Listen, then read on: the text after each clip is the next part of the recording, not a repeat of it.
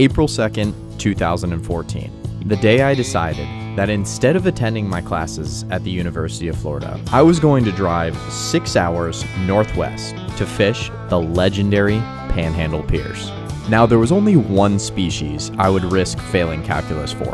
Every April, they migrate from east to west along the beaches of Florida's Panhandle. These robust brown fish are sight fished on top with either a hand-tied jig or a live bait, and are known to be one of the most aggressive feeders of any species. They're called by dozens of names: ling, lemonfish, mud shark, but most people know them as cobia. On April 7th, when I finally was able to step foot on one of these piers, I was blown away by how legendary this fishery was. The amount of fish that were coming through and the amount of guys just on the pier that were catching giant cobia blew me away.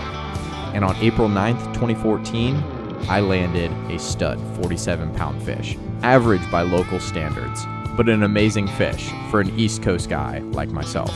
And yes, missing a week of university did lead to me failing a class or two. Devastating at the time, just a funny story these days. Fast forward to today. We've been afforded the opportunity to fish with a local guide out of Pensacola, Florida. For the next 3 days, we will be searching the coast for a huge migrating cobia, with the ultimate goal of winning this year's local cobia tournament. With over $100,000 up for grabs this weekend, it's make the most of your opportunities or go home completely empty-handed.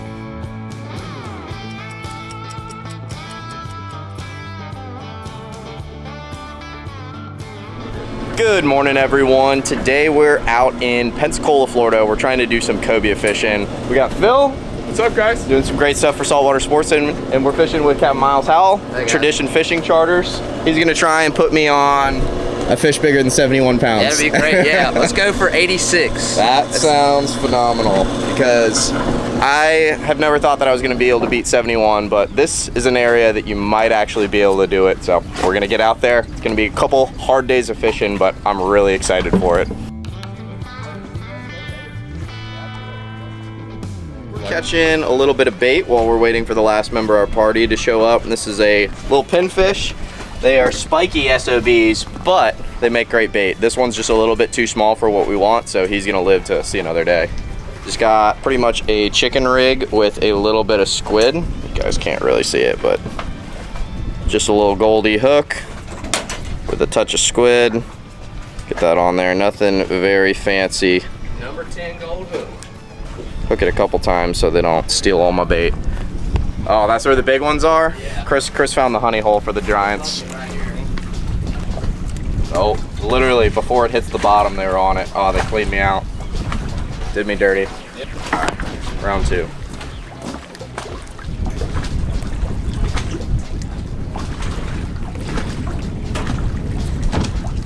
Woo!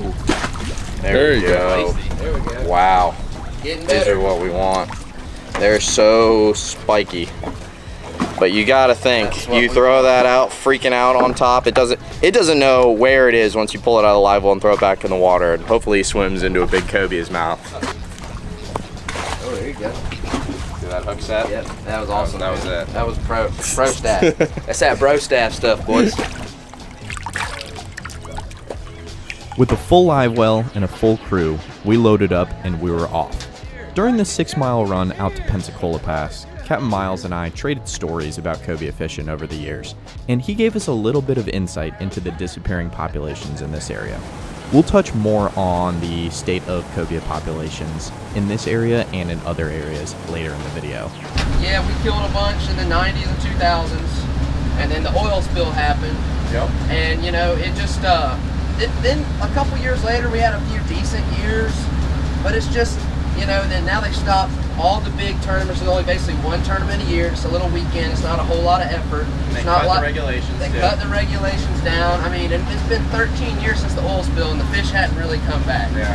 So something, you know, so many people love these fish. There's been a lot of tagging studies and all, but I'd love for my kids to be able to go out here and do it like I did. I mean, you don't need 6 of them, you know. No. One or Especially two per, when you're catching 50-plus pounds. Right, one or two per boat is more than enough.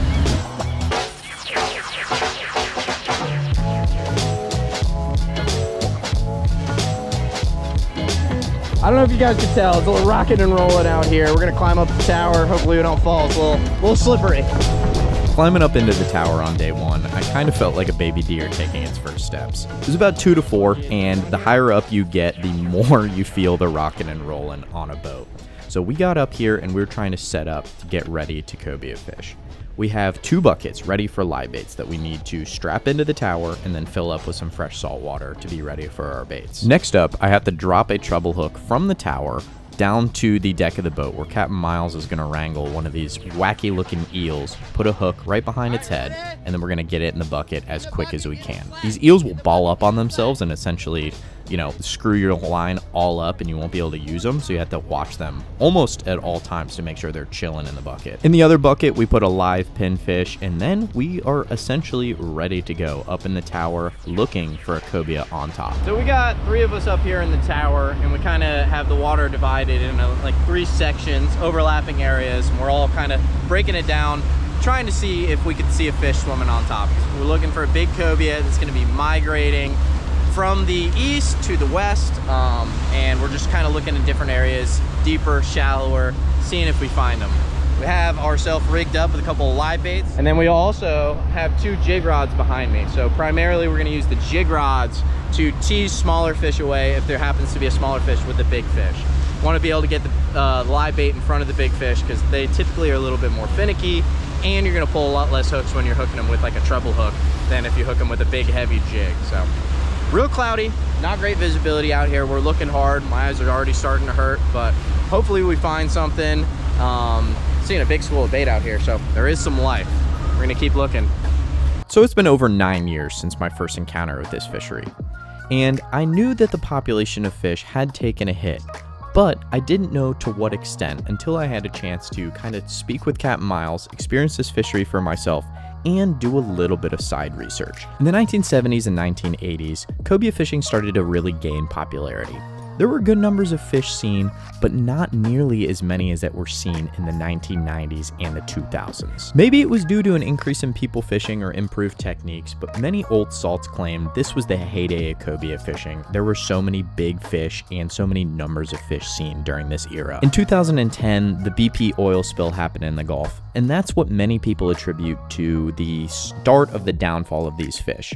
But as I saw in the early 2010s, there was still a healthy population of bigger fish. Many believe this is because the oil spill didn't affect fish that had already reached maturity. It did affect the eggs and the growth of new hatchlings, which is now why 10 to 15 years later, we're really feeling the effects in Florida's Panhandle. Many disagree with the oil spill theory and think most of the lack of population is due to overfishing, too many tournaments, too many harvests of big breeder fish.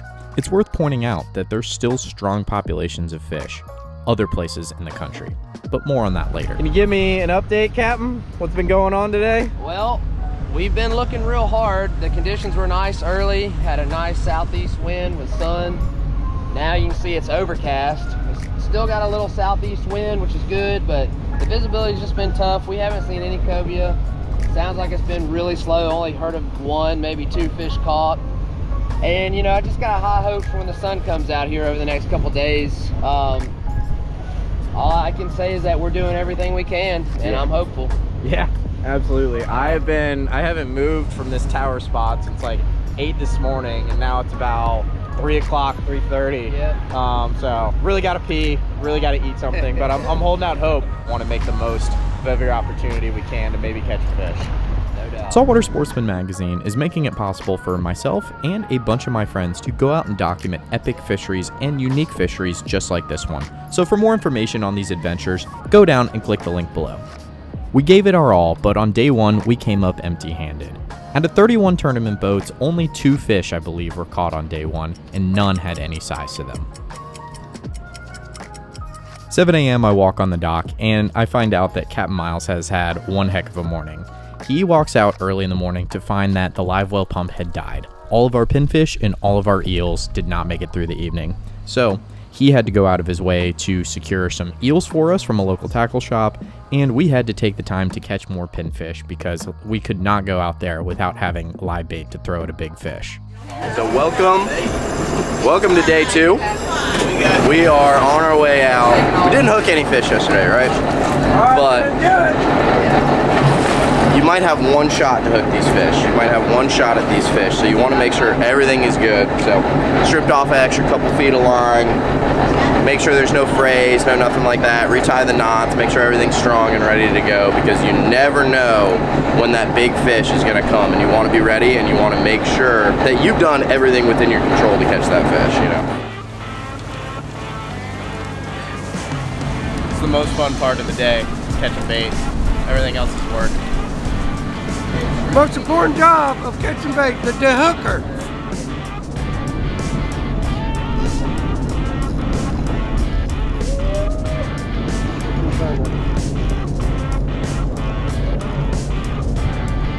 Big haul. It's another species of baits. It's a pigfish. Use these for snook and reds back home.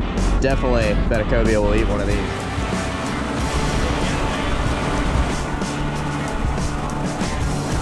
It's cold and windy up here today.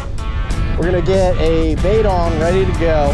A lot more sun today than there was yesterday, so we should be able to see a whole heck of a lot better. With the day of fishing under our belt, the boat started to feel less like a Maj Podge group of guys and more like a well-oiled machine, ready to go and ready to make the most of our fishing opportunities.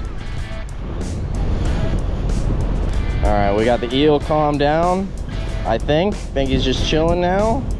And we are up here for the foreseeable future. We looked long and hard, passing by other boats holding up zeros, saying that they hadn't caught any fish either. And we get to the afternoon. We see a bait school up ahead and decide, because there just hasn't been that much life, we're gonna go check out that bait school. And as we're pulling up to the bait school, we're all staring at it. And then suddenly a cobia shoots out from underneath the bow, presumably spooked by our boat, and he shoots off to my left side. I excitedly grab the eel. Treble hook gets stuck on the bucket, so it takes me an extra half second to present a cast. Cast out, and my eel lands right on the tail of this cobia. Get it? Reel. He's on it. He's on.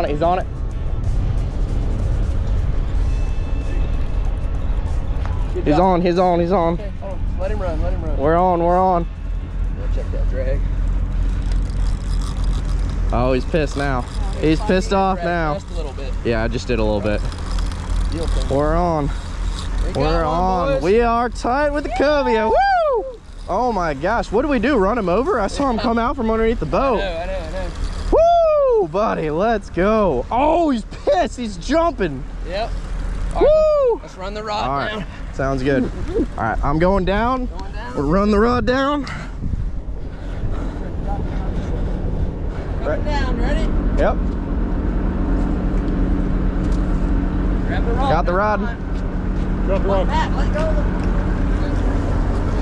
All right, we're on. Woo! Let's go.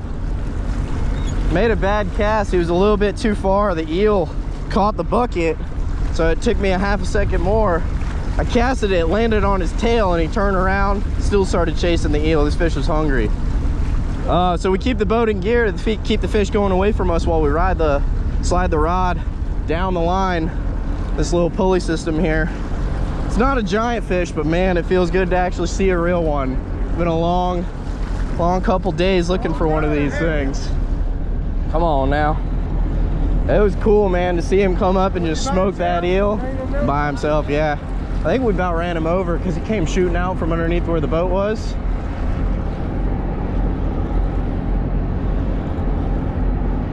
There he is. There he is. I don't even know, man.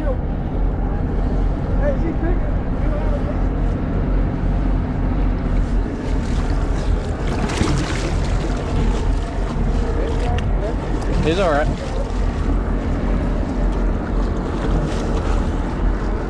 I got it. Yeah.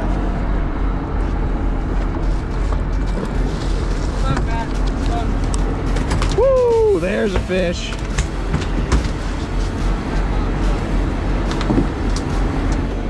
Get him in there, get him to calm down. Not a huge fish, not a giant, but man, Feels good to actually see one, be able to cast at them, man. I'm stoked. Yeah, man. Stoked to be able to get one. Yeah, it's nice to get one after working so hard. We need a bigger one, but we'll take it. We got something to eat now. All right, there we have it, y'all. So this fish is measured out at right about 37 inches. Legal fish, nowhere near the size that we want to end this trip on though. It's a great appetizer, fun fish, cool fight. You know, it was a cool experience because I've never really cobia fished like this.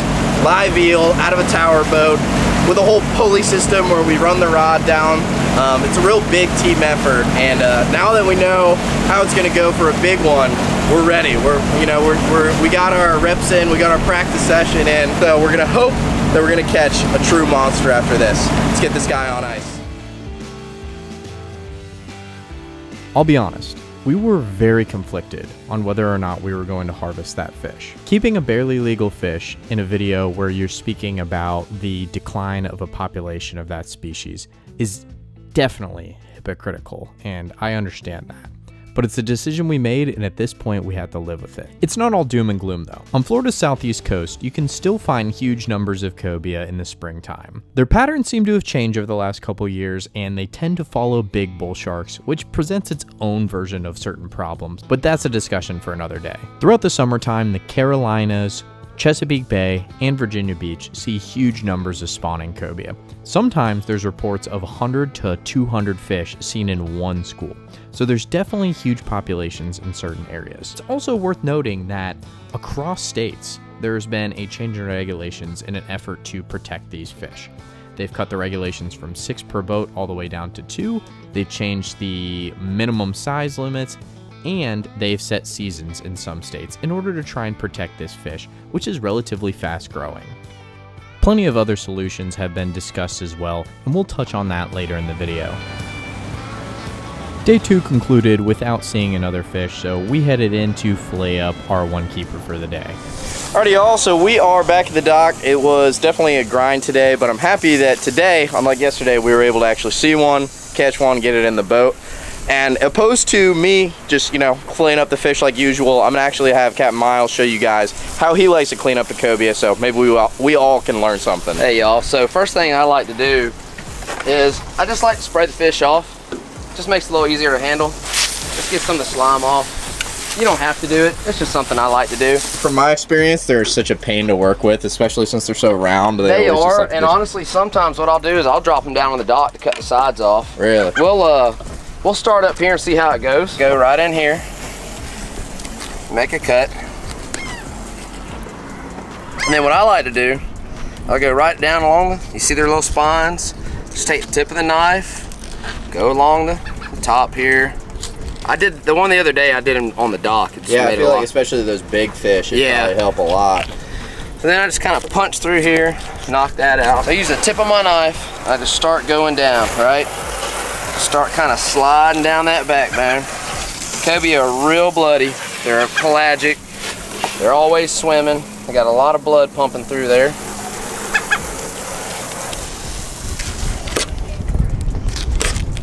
Bam. So you kind of hop to the other side of the backbone there? Yeah, so they got a real big vertebrae, cobia do. So yeah, I like to hop over the backbone here and just start cutting down. I kind of work my way like that. I don't know if y'all can see that. I can see it all right.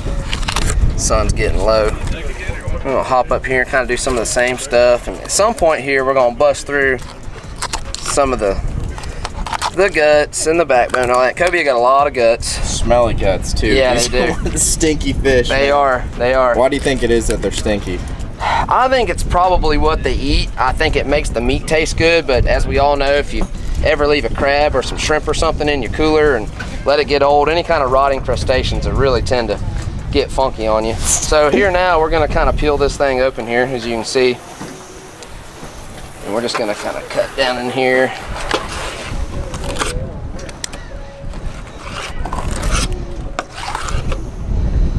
All right, that's free to go right there. So there's one fillet. That's about as good as we're gonna get around here. So we'll just flip over, we'll do the exact same thing on the other side. Alrighty. And then we'll show you how to skin them. Go down here, make a little incision, start to turn the knife. And cobia do have a lot of different red meat in the fillet. So, with some fish you really want to get real tight to that skin.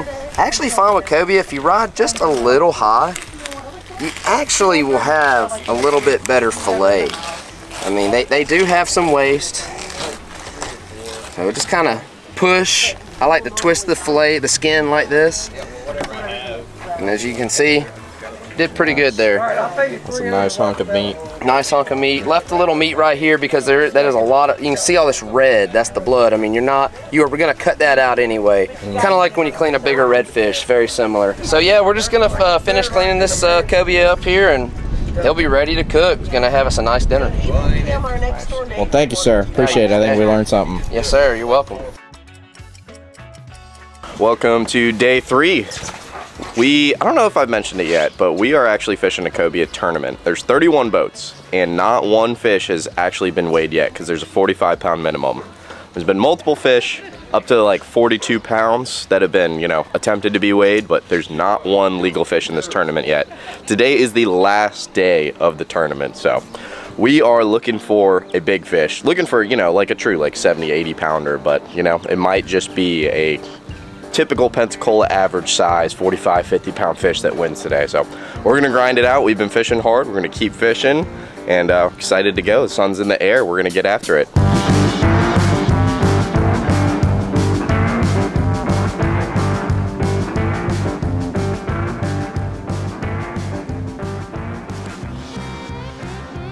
We are up the tower again, man. It feels like this tower's become my second home out here.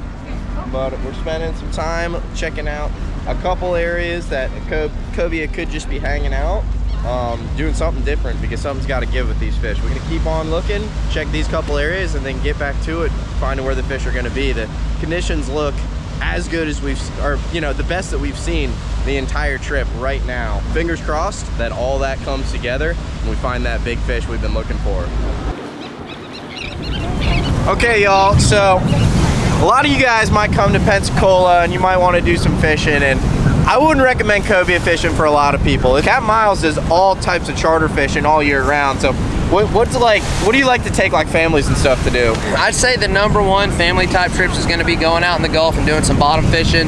A lot of people would maybe call it deep sea fishing. Yeah. 6 and 8 hour charters going out to catch red snapper, vermilion, mingo, beeliner, however you know them, all the same fish. And those are all really good to eat. All really good to eat. Inshore side, we catch a lot of redfish, Spanish mackerel, a few speckled trout, some flounder, mangrove snappers. We definitely got options. And you don't need to know how to fish, do you? No, absolutely not. That's the thing I have to explain to people, that 90% of the people we take have either never went or go once a year or every other year, and we have a lot of success. We got a good crew, a good team of captains and mates, and we'll take good care of you and show you a good time and send you home with something to eat most of the time. On day 3, the beach seemed to be alive. We were seeing tons of bait and just tons of activity.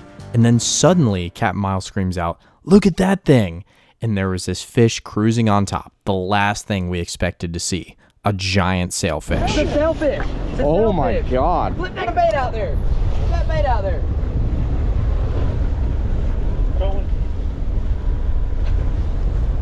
Eat it? No, it didn't even look at it, really. Oh damn, that's beautiful. See that? Yeah, that thing was sick. It's still there. Yeah.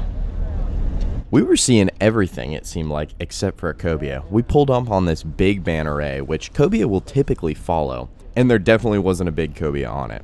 There was blue runners behind it, there was plenty of remoras, but unfortunately what we were looking for was not home. Big manta ray. How are you empty, you SOB? Unbelievable. Reality was starting to set in. It seemed like this trip might be a bust. We got on the radio, talked to other boats. There had been a fish or two that were caught, but there wasn't any size to them.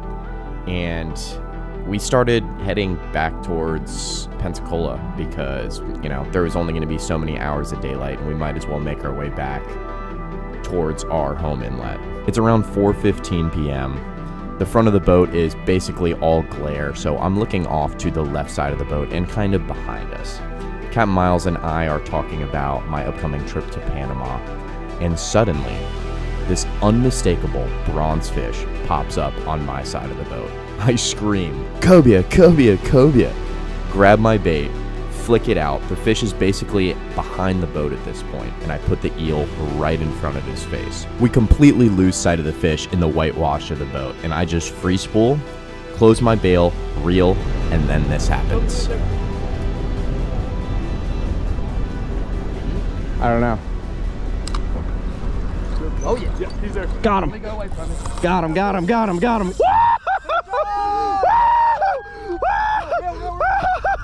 Let's go. Let's go. Let's go, buddy. Let's go. Oh my gosh, son. Woo! Woo! I'm loosening it a little bit. Let's go. Woo! Here, ready? Yep. All right, good. Coming down.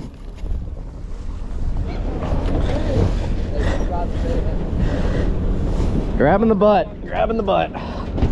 Not the line, grabbing the butt. You ready? Ready. Coming down. Coming down. Grab the butt of the rod, butt of the rod. Got it. Okay. Got the clip. Flips off. Tight on the fish. Woo-hoo-hoo! Oh my gosh, that was sick. Crazy how fast he just popped up, man. Popped up out of nowhere. Woo!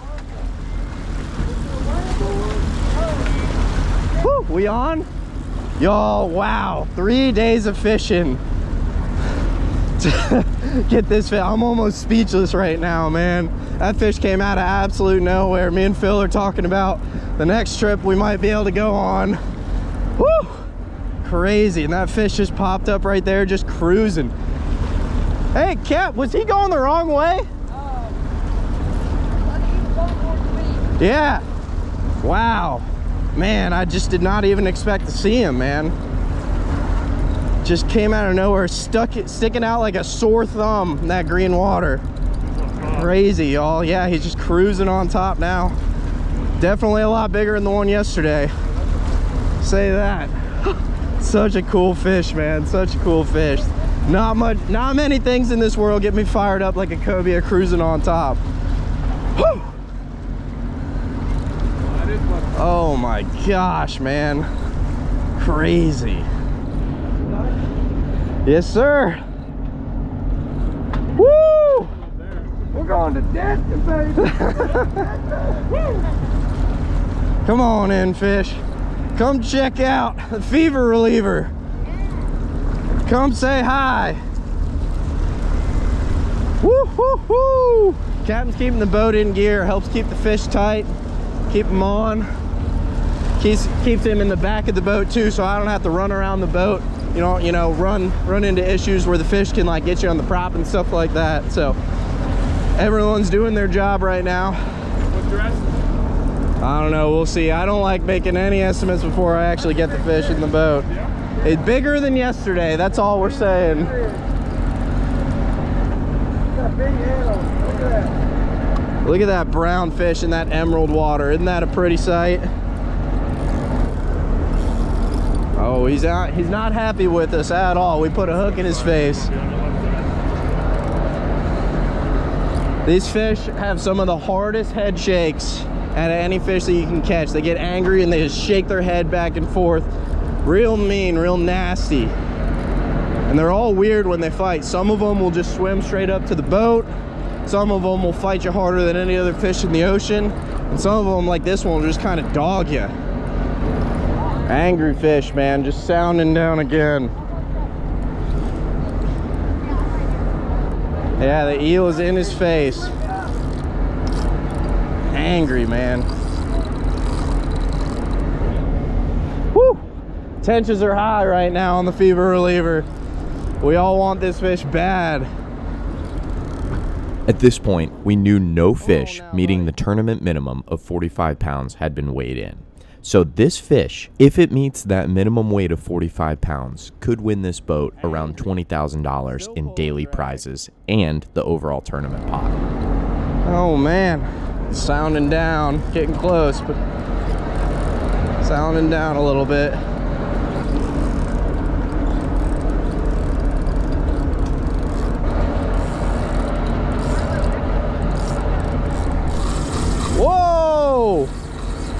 singing.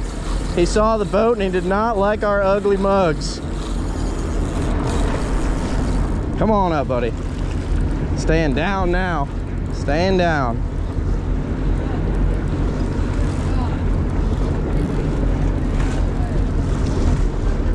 Wow, man. Crazy, powerful fish.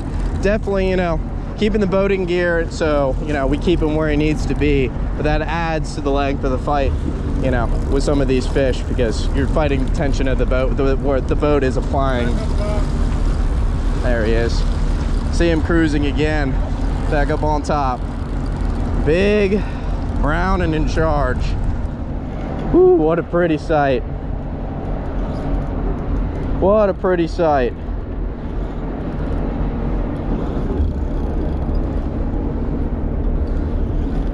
Come say hi to the fever reliever. Wow. Yeah. Pissed off.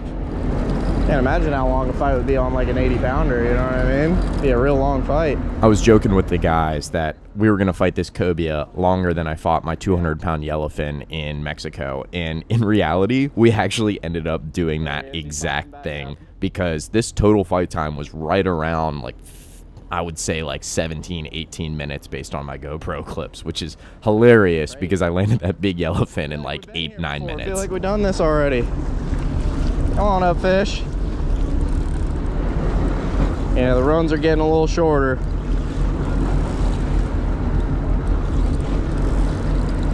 Seeing turn it sideways. He's spinning.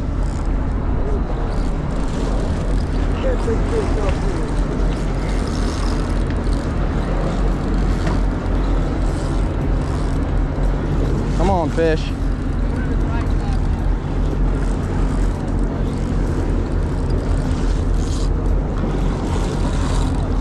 Yeah.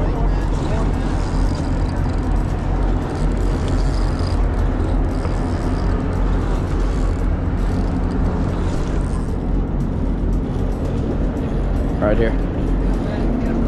Yeah!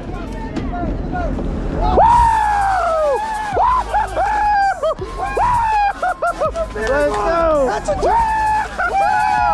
Let's go! Yeah! Man! That's a 60-pounder, baby! Woo!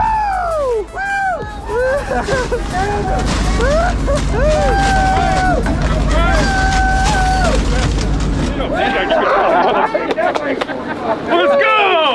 I tell you what, y'all, you want to talk about a grind of a weekend? It's been a grind of a weekend. That fish is going to be real close. There hasn't been anything weighed all weekend. These things will fool you. They're like a tuna. Sometimes they weigh more than they look, less than they look. There's a 45-pound minimum. It's going to be real close. Real close. That fish is real thick. I'm hopeful. I'm excited. It's worth the boat ride after everything we've done this weekend. We're gonna go hang it up and at least, you know, get our picture On the 2-hour ride to Destin, we hopped on the radio and found out that 2 other boats were gonna be weighing in fish around the same size as ours. We weren't sure if we were gonna win, but man, that ride to Destin was a ton of fun. We were just happy we were competing. No. Pretty Caroline, Stone Cold Stunner. She was a winner, started working at the dime. Serves his upper mind to count your blessings, 'cause it's telling fair. They'll put you down and leave you dead, don't make them scared. Yeah, it's the ugly truth. How they coming for you. Yeah, no. Don't you think you better? As we pulled into the scales, there was something very unexpected for me. There was a whole crowd of people waiting to just see a fish get weighed in. You could clearly see how special cobia is to this community in this area.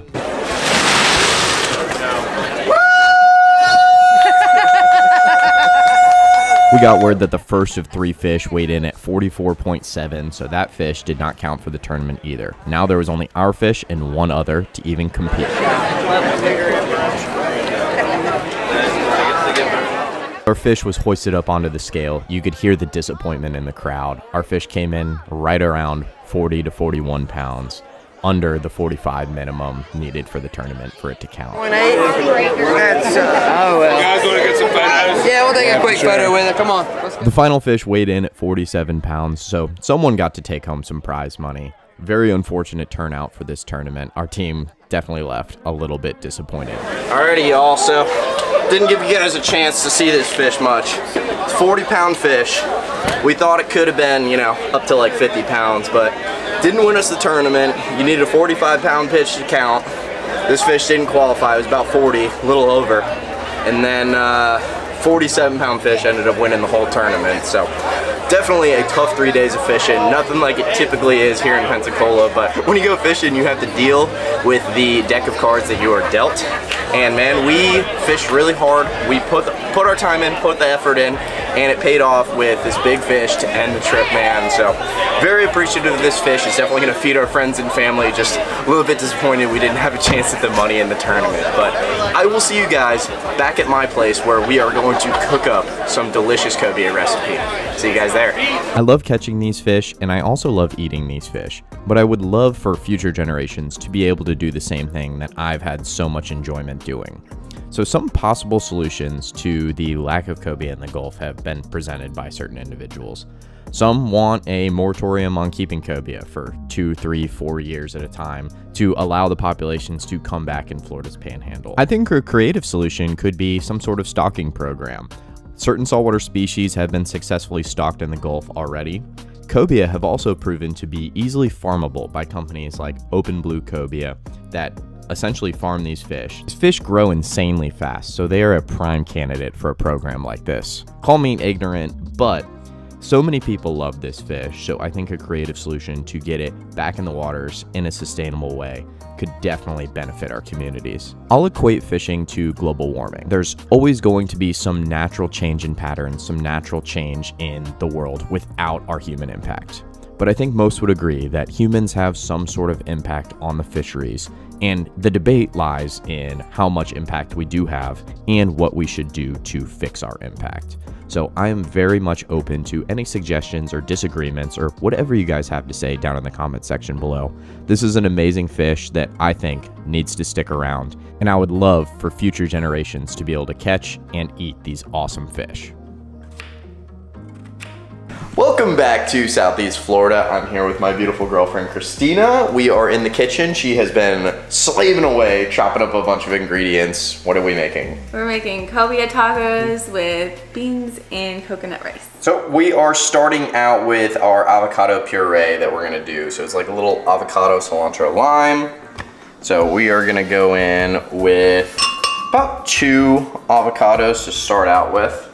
Also gonna add the juice of 1 lime.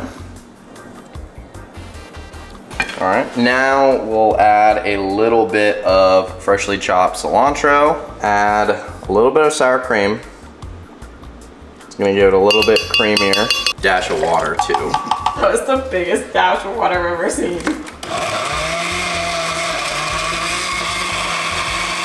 This is definitely much more of an art than a science. I always tend to add a little bit of salt to taste and then also water until it's the proper consistency. I like it pretty easy to work with, so I'll just keep adding little dashes of water to it. So what are we making over here, babe?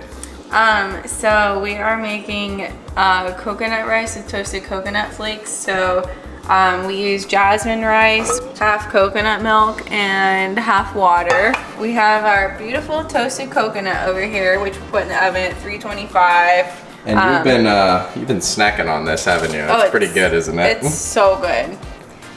So we're gonna fluff the rice. We're gonna fluff the rice and then just add the coconut flakes in, and it adds more sweet. Yeah, it adds more flavor and more texture too.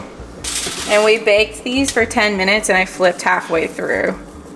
So we got a really nice golden brown. And actually I'm just kind of folding it and fluffing it at the same time. So I already said it once in the video, but I kind of want to say it again, how we were a little bit conflicted on keeping that smaller fish, and we ultimately decided to, and just very appreciative of this fish that we were able to bring home. Was able to give some to a lot of Captain Howell's family and friends. I was able to take some home. I'm gonna have a wonderful meal with my girlfriend and get to share it with you guys and show you guys how awesome these fish are and how much I really appreciate them and the opportunity to get to catch them, cook them, and clean them. So here we have our cobia right here. Very firm feeling. It's been in the cooler for a couple days now, but it should be ready to go in a delicious taco. Since we are doing a taco recipe, I'm gonna cut these into taco size portions. So, taco size strips, Christina says. I'm not using the proper vernacular, I guess. But using the Danco Pro series here, you guys remember you can always save using my code, RyanMori10 on Danco products, German steel blades, and lifetime warranty on their products. So, great company that I'm happy to be working with. I'm gonna go in with some garlic powder on the fish. Actually leaving 2 uncut pieces. I'm gonna show you guys another presentation that you could do with the very similar with this recipe. A little bit of chili powder, a little paprika, and then some salt and pepper. All right, we're going in with our bigger pieces of fish first because they're gonna take the longest to cook.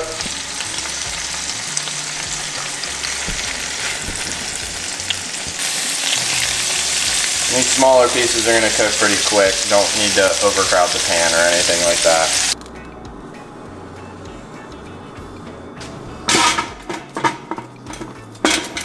Just doing a quick steamed zucchini too, just so we have, Christina and I felt like we needed a little bit more vegetables in our life. I do really notice a difference whenever I toast my tortillas. Just, you know, heat them up in a pan a little bit, low heat. And the flavor that it brings out, I think, is significantly better than just a straight tortilla out of the package. I think it's well worth the 10 to 15 seconds that it takes to just heat everyone up. Okay, back by popular demand, the plating wars. Everyone has to see whose plate is better, whether it's gonna be Christina's or Ryan's. And I think everyone is biased because Christina's a lot prettier than me, so they always say that her plate looked better. And I don't believe you guys. You've been rice all over the floor. Big rice girl. We're gonna go do cardio tomorrow. I'm taking some fish sticks. Just putting them on there. Picking the best ones again. Cause you let me go. You let me go first. I'm gonna take some red cabbage and just sprinkle it on. I'm gonna take some of this. Oh no. Whoa! Did you hear that thunder? It was because I'm making my plate look so good. Okay, well, obviously that didn't turn out very good. Maybe I lose this round, but a little bit of cheese, a little bit of lime, because I really like lime. A wonderful little taco. Well, you're eating it before we even get to the table. Mmm. Pretty good? Mm-hmm. All right. I am actually gonna do my cobia 2 ways. So I'm actually gonna start out with a little bit of puree straight on the plate. And grab some of our coconut rice that we're gonna have for the next year. We have so much, but it's okay. I like rice. We overcooked the zucchini a little bit, but that's just because we decided to make 15 different things today. I don't know, me and Christina were both just like, oh, that sounds good. Let's do that. Let's do that too. We're gonna do one of the bigger pieces of fish. One little topper. Oh yeah. That actually doesn't look that bad. Yeah, what are you laughing at? I didn't know we were making it 2 different ways, otherwise we would have put it on a different plate and made it look a lot nicer. No, it looks perfect. That area. This is all wonderful. This is all goodness. We're gonna come in, we'll cobia tacos. We'll get a little saucy on the tacos. Touch of cabbage. A little bit of tomato. Comment down below if you guys don't like tomatoes, because Christina hates tomatoes and I love tomatoes. So let me know down below if you guys are on Team Tomato or not. And then finally, everything's better with just a little bit of cheese.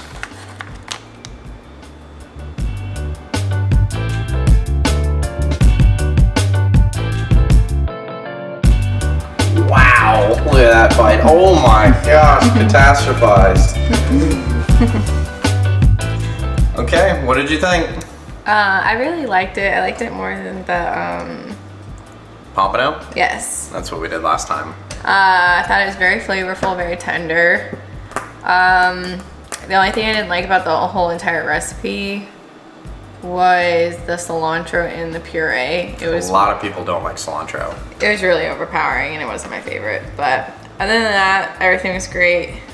We just are very full now. I thought it was delicious. I had no complaints with anything. But maybe Christina calls me her garbage can, so I don't know, maybe my opinion's a little bit biased. You eat all my leftovers and my unwanted food. Yeah, for sure. But I thought it was a great recipe, and this was a very special video for me. Cobia being one of my favorite fish, a fish that I always wanted to catch growing up, and getting to go and fish for him in this manner in a historically legendary fishery was very, very special. So huge shout out to Tradition Fishing Charters, Capt. Howell. You guys be sure to go check him out.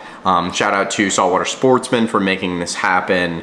And huge shout out to my wonderful girlfriend for being here and eating food with me, helping me cook, helping me film, and always supporting me. So huge thank you to you. You're welcome. Yeah.